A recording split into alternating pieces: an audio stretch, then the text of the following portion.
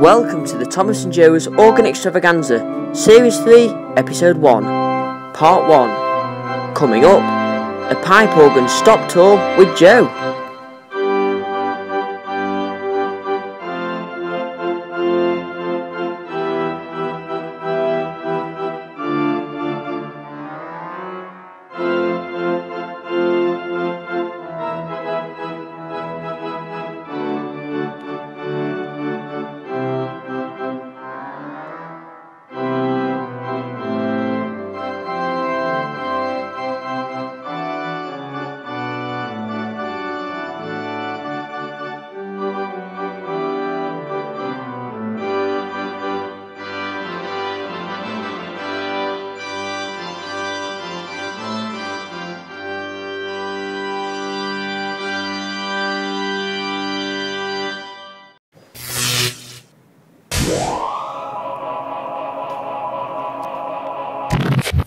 One of the main features on a pipe organ is the organ stops, and to find out more, Joe has come to investigate.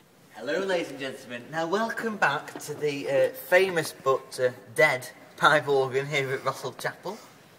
And today we're going to explain to you how the stops work. Now on the electric organ obviously it's made by a sound card, but on here it's not, it's made by a pipe.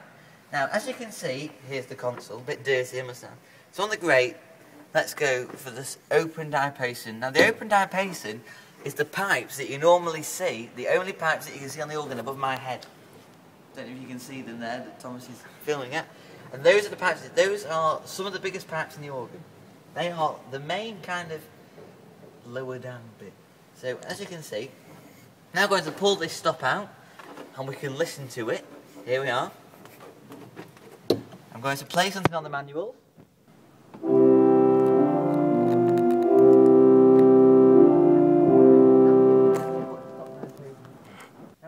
About a minute and a half to do this short speech. I want to tell you a bit about this pipe organ. It's a very small organ. It may look like it's got lots of fancy lights on it, but actually, on the organ downstairs, there's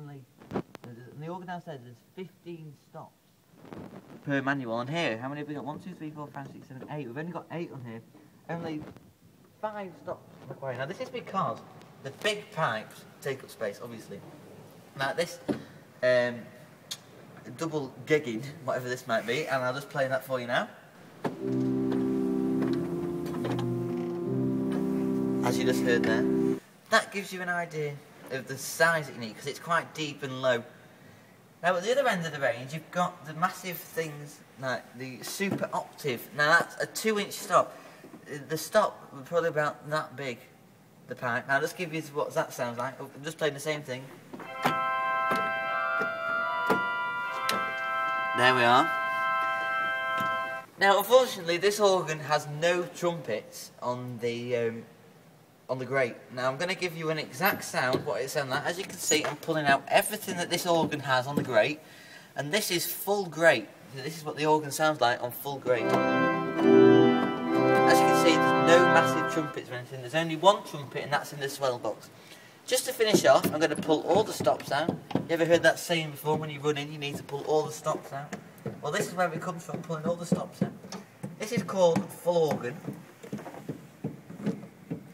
Okay, now everything is linked. The choir is linked to the grate.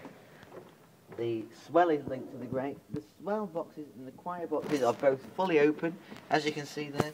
Everything is linked on there, as you can see. And now, this is full organ. This is as loud as this organ gets. That